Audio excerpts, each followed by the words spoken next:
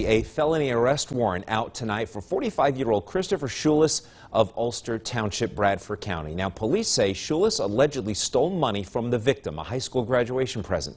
They say Schulis then proceeded to strangle the victim, causing her to lose consciousness. He then fled the scene with what witnesses say were 2 explosive devices that caused a shelter-in-place order last night.